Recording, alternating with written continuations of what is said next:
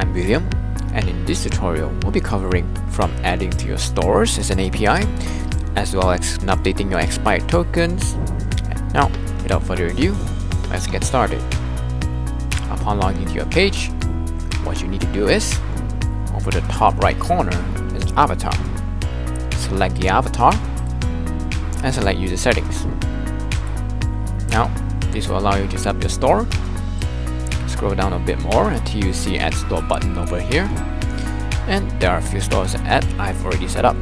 So in order to set up your first store, select add store button and select your seller center. Now select one of them and make sure you select PayRecon multi-chats and select collect now.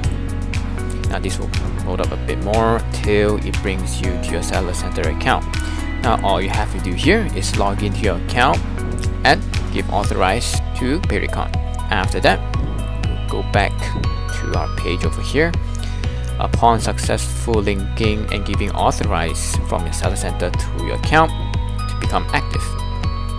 Now this means it's successfully linked from your seller center account to your PayRecon account. And that's all you have to do. After that, what happens if you have an expired token?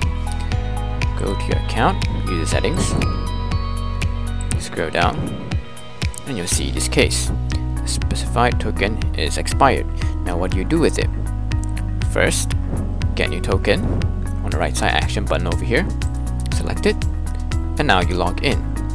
Make sure you select your country. Now we'll log in. After entering your details, press submit. It'll say store key updated. Now go over to the bottom. It's no longer there. It's active now. There you go. So this is how you add store API and update your expired tokens. Thank you for watching and stay tuned for the next video.